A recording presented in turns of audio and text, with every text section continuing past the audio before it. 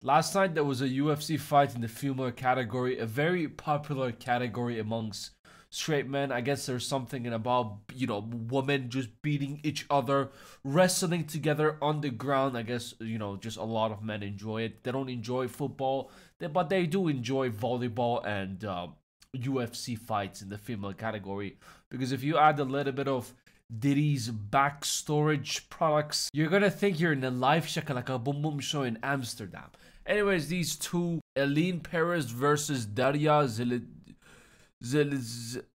Zeliakova. They had a match yesterday. Eileen Perez from Argentina and Daria from Russia itself. The Miss Perez from Argentina gave her a shatak. She fell on the ground. She went into a wrestling position. After Daria fell, she started choking the shit out of Daria, and everyone, the audience at the back, the men were screaming, do me, choke me. I don't know why. I don't know why I feel like that's how the men are watching UFC female category. But Miss Daria unfortunately didn't have that Khabib blood in her in the wrestling, area, and she decided to tap in very, very fast just in the first round. And this is where the whole controversy started, where Miss Perez started twerking on her face. Well, let me put it in more clear dialogue for you. She started teabagging her. Now, WWE and UFC are very strict with their copyright views. I'm gonna try to trick the algorithm in not copywriting this, because I do really want to show you the teabagging situation.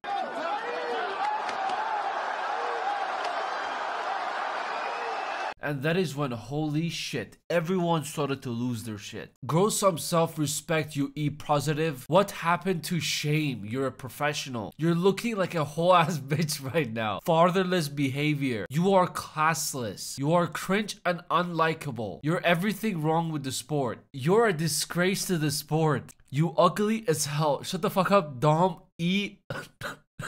Now, after reading all these comments, oh, you are so ugly. You're so ugly. You are grow some class. You're classless. You're a disgrace to UFC, to this whole sport. I realized that on the internet, there's a lot of gay people. Everyone's acting like this is the first time that trash talking or trash action is happening towards two UFC fighters. Have you not seen Conor McGregor? And he's just one of the people who's been doing these things. Why does it work? Because you go viral.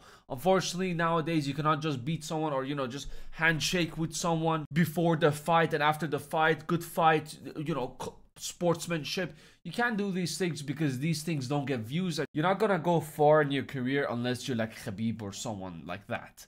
So you have to do shit like this. But in her situation, you can't really blame her. Twerking on her opponent's face after winning. Half of the people calling her ugly, they wish she twerks on their faces after she chokes them out. The level of disrespect and unsportsmanship that's been happening in the past couple of years throughout UFC, boxing, all other sports as well. There's a lot of those. And who is it to blame? Is it the fighters? No, it's the audience themselves, because a normal handshake fight is just not as interesting than, hyping it up with trash talk, or even afterwards, once you win, just having a trashy action towards that person. And also, it's not like she never twerked in her life and she just decided to, let me just disrespect her by teabagging her during this UFC fight.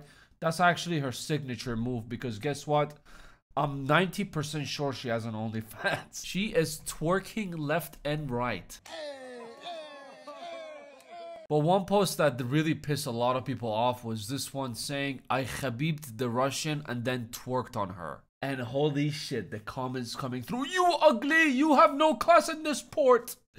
Gay, I mean, this is the game. This is how literally it works. And she's trying to literally press those buttons in people so they will give her a reaction, and the post will go viral. And as you can see, it did go viral because we are talking about it. But another UFC fighter decided to jump on this trend and comment this about her, saying that y'all won't catch me talking shit here on social media, but oh my, how the tables have turned, relating it to this post. And she's also saying the OnlyFans will help you with that 20% deduction. Now, what is a 20% deduction? Apparently, when she first came for the weigh-ins, she was half a pound above the weight. She's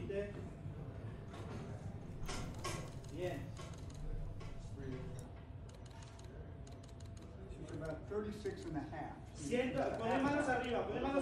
136 and 1/2 pound for Eileen Fiona Perez.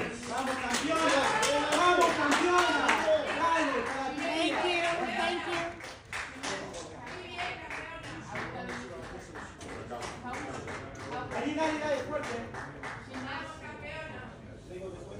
If you're wondering, she's not walking and twerking in this scene. She just didn't eat so much and she's been training so hard to lose a lot of weight to make the weigh-in, and that's why she's like this. She probably didn't eat for the past 48 hours. That's why her body is all shaky and stuff. But anyways, she didn't make the weight, but it was just a little bit off. So it was all up to Daria, the opponent, to choose if she wants to fight Miss Perez or not.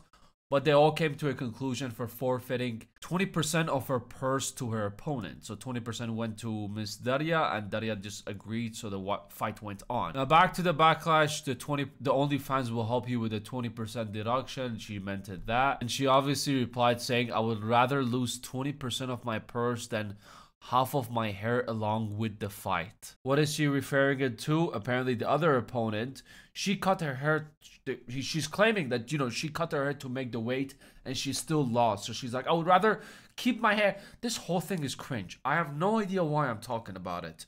There is no drama in the internet, and I'm talking about two female UFC fighters trash talking each other, saying you cut your hair and you still lost. And then this one is saying, well, go to your OnlyFans and do your deduction and twerk for 20%. Throughout the whole research, I went through a lot of cringe stuff, and you know, since I'm so kind, I will be sharing this cringe stuff with you as well. Tracy is scared because she talks a lot about me without tagging me.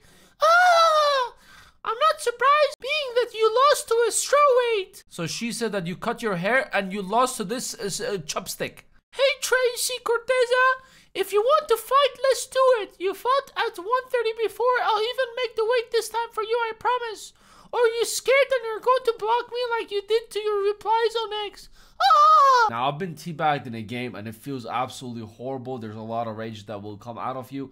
I'm surprised, you know, Miss Daria was just very calm about this whole thing. I think because the fact that she got 20% of her purse either way. She was just chilling. She didn't really care. But I can't imagine getting teabagged in real life. If I was the one teabagging, like, I wouldn't really teabag in this situation. I feel like the ultimate disrespect will be to just go in a shitting position, like as if you're going to teabag, but then fart in their face. Because teabagging is just like slapping your basketballs on their face. That's what it means. Like, I'm sitting on you, I just shitted on you. But if you fart, you will forever be in them. All you have to do is just aim at their face. Make sure you aim at the both nose holes. It will go inside them, and your fart will stay in them forever. And every time they smell a fart, they'll be traumatized and remembering you. I feel like that's just the ultimate disrespect in this situation. But anyways, just wanted to talk about this. Let me know your thoughts in the comments below. Like, subscribe if you're new here. Take care of yourself. I will see you at the next one.